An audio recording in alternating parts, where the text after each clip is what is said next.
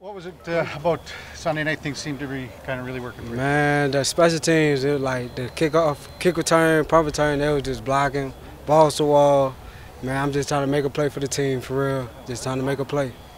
Do you know that there hasn't been a guy here that's had success on return for such a long time? Are you aware of that, and what does it mean to you to kind of maybe be that guy moving forward? Man, I didn't really know that. I just found out today. You told me, man. I'm excited for that. I'm the player for that. It's like backyard football, just playing throw up tackles, just trying to tackle me. See, trying to make somebody miss. That's about it. You seem to be a style of returner where you don't waste time. You don't dance. Mm-mm. You read, recognize, and hit the seam. Now, is that your style, and how much of that is also giving credit to the guys in front of you? Man, if I see a hole, I'm just hitting it, and I want to thank the blockers for making the hole for me to hit the hole, and that's about it for real. Have you been a returner pretty much the whole career? Yeah, my whole life I did kick return, punt return. I do kickoff too if they need me to. It don't matter. I'm just ready to make a play for this team. Do you also? I mean, most kick returners also want to be receivers.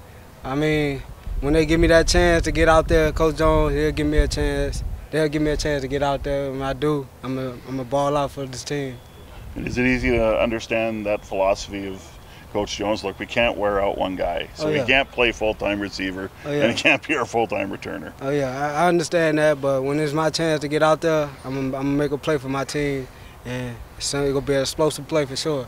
What have you learned from Kyran Moore, who's been a good returner in this league? I learned a lot from him, man. He like a big bro for real. Big brother. He taught me everything.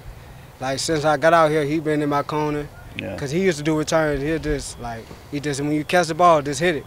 No hesitation, just hit the ball, just hit it, just hit the hole. Was that like a dream afternoon, or do you think you can keep doing that?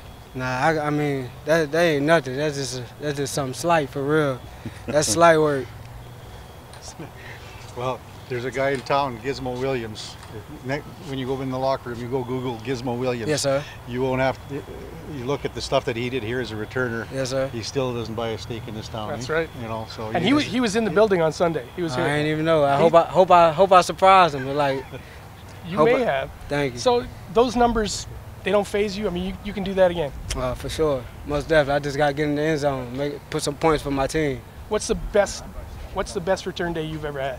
I want to say I was in college, D2 in New Mexico Highlands. I had 2 kick returns, a punt return, and a receiving touchdown with like 300-400 yards all purpose. For New Mexico? New Mexico Highlands. Mm-hmm. Okay, good for you. All right. Thank you. Cheers. Appreciate it. Thanks, CJ. Thank y'all. All the best. Thank you. You get another 3